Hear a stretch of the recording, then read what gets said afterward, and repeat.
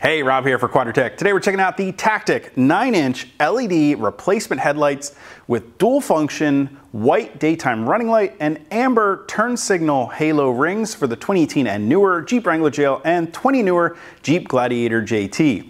This 9-inch headlight from TACTIK is a true replacement headlight designed specifically with the Wrangler GL and Gladiator JT in mind, and that means there's no additional brackets or trim rings required to get them mounted in the grille of your Jeep. They're going to bolt right in and fill up that entire headlight bucket.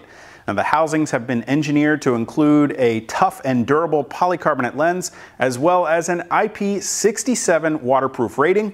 They also feature all DOT and SAE approvals, making them 50-state street legal. The TACTIK headlights feature a large center projector that illuminates for your low beam, outputting 3,000 lumens of light to illuminate the road and trail ahead of your Jeep with a super sharp cutoff beam to make sure that none of that light bleeds up, blinding oncoming traffic. Now, when you illuminate the high beam, 3 additional projectors on the top half of that lens will illuminate, giving you a total of 6,500 lumens of light to light up the road in front of you, drawing just 100 watts of power. Now, that low and high beam light is designed to be a plug-and-play install featuring a factory-style connector.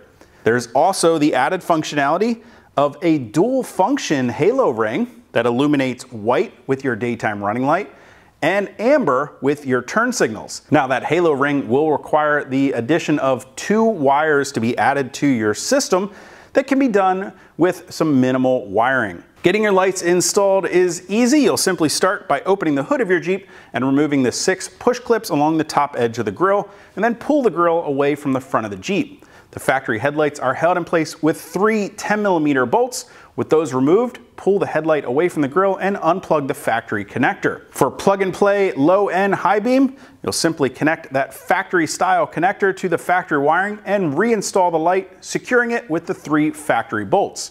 To add the additional functionality of the white and amber halo ring, we're going to be using our TACTIK DRL T-harness to make the installation easy, and we're not going to have to cut or splice into any of the factory wiring in the Jeep. We'll get started with these harnesses on the bench first. You're going to need 2 of the DRL adapter harnesses, along with some additional lengths of wiring and some butt connectors or splice style connectors. I've got 4 lengths of 40-inch wire here at 2 different colors just to keep the wiring a bit more organized. To get started, we're going to go ahead and cut away the wiring loom on one of our adapter harnesses, exposing the wires. Now, with the wires exposed, we need to splice into the second white wire in the harness. Start by crimping the butt connector to one side of the white wire and add an additional wire into the opposite side. I'm going to be using the green wire for this purpose. With the crimp completed, go ahead and heat shrink the butt connector. Then we can reinstall the wire loom and tape it up for a neat looking install. Lastly, we need to extend one of the included pigtails with the adapter harness. I'm going to be using the yellow wire for this. Simply crimp this to the end of the pigtail with one of the red butt connectors. Go ahead and heat shrink that connector. And then for a neat looking install, I'm going to go ahead and wrap some tape around the rest of the wiring harness. Now, this completes one of our T-harnesses. Simply go ahead and repeat those steps with the other harness, and then we can move on to installing them in the Jeep. This connector is going to plug in place on the driver's side and passenger side at the connection to the fender flare. You can access this connector by reaching down just in front of the brake booster, unplugging the red locking tab and pulling the connector apart. Install the T-connector in between the 2 factory connectors, and then fish the wiring harness towards the front following the factory wiring, pulling it out of the headlight bucket at the front of the grille. At this point, we can cut the wiring to length and then crimp 2 male spade connectors in place that will plug into the harness on the back of the TACTIK headlight. You can secure everything in place with some zip ties, and now we can move on to installing the headlight. Plug in that factory style connector to the headlight plug, match the yellow wire in the new harness we've just created with the red wire on the TACTIK headlight, and the green wire will go to the green wire.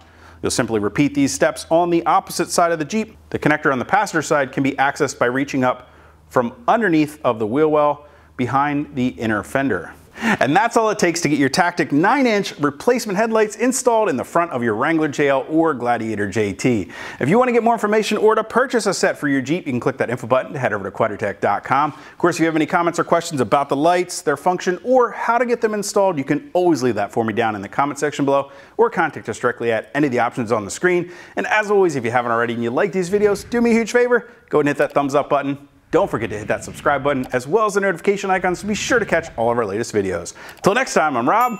I'll see you out on the trail.